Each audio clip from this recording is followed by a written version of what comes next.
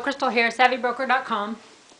What's going to end up happening in some of the information that I give you folks is it's going to give buyers that become homeowners that then become sellers. It's going to give you tips on how to help you through certain situations, but with this next topic, it's going to actually give tips on how to do bad things to real estate consumers. But I'm going to say it anyway because the consumer needs to know what can happen so they can look out for it.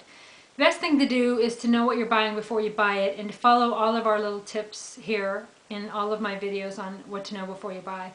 And I don't mean home inspectors and realtors and real estate, all of these professions, they're not what's going to really tell you the truth about what you're buying before you buy it. I am going to tell you how to find out. So, say you've gotten yourself into a lawsuit because a realtor lied to you. They didn't disclose something they knew. And a seller lied about not knowing that there was issues with the house. So adverse material facts, latent defects, issues came up after you bought the house. So say this happened to you and you launch into a lawsuit.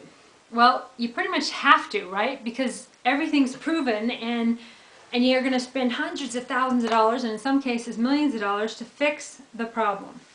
So you kind of have to sue. So what can happen is, and I'm just giving you a little bit of tidbits here, there's a whole lot of things that happen and a whole lot of where the attorney treats you real bad and runs you around, and it's a sick game, and I want to keep you guys out of that game. So what this topic is about is a seller hiding their assets, okay? So you've got everything proven on the seller and they know you've got them. And they know they've lied and they know that everybody's turning them in and everything's coming together. So the attorneys, there's this thing called discovery, right? So the attorneys say, well, we got this and we know this, and they give that to the other attorney.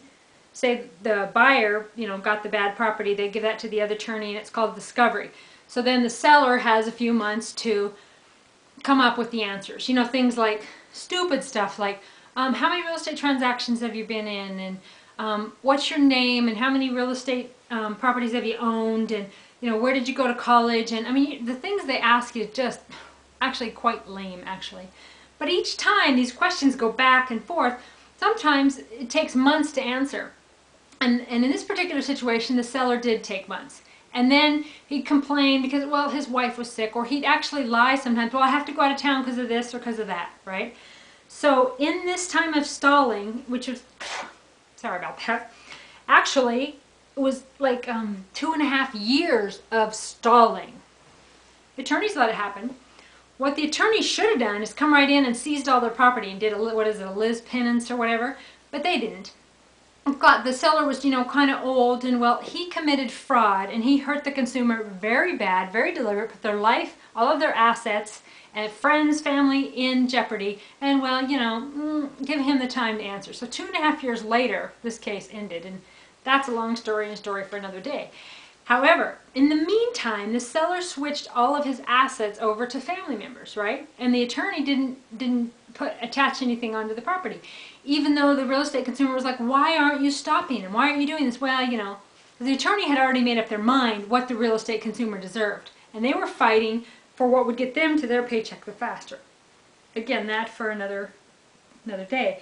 But the seller hid their assets, turned it over to other family members, okay, did quick claims, bought gold, hid the gold, had diamonds, hid the diamonds, and then also they had one asset left besides their house, and with that, what they did was, with their crooked real estate agent that lied too, they used that agent to sell this property, and there was going to be a sale, but it kind of fell through, and the attorneys were going to just let it happen. They're like, oh, well, there's nothing we can do. It's a crooked system beyond belief. But what ended up happening is when you get to the settlement table, which we'll talk about later, another fraudulent scam and consumer. But when you get there, they had hid their last asset, and guess how they hid their last asset? Well, the realtor, it was about $500,000, filled out this little piece of paper, and it was a lease option. So someone had leased the property for a year and they had an option to buy. That's called tied up. So the property's tied up, can't offer it. Well, This guy lied and cheated on every level to the tune of millions of dollars, and there's nothing anybody could really do. So you got to know this stuff, folks. Don't get into these situations in the first place. I'd love to help you be able to not get into these situations, because once you do, kind of doesn't matter how much proof you have, kind of doesn't matter how bad things are, how much stress you go through. It's really, really hard to get things made right, and you're never going to get those sleepless nights back, and you're never going to get that time back. And I just want to help you not have to go through what I've been through, what I've seen people I care about go through, what I've seen real estate consumers go through. So check out realestateindustrywhistleblower.com and have a great day.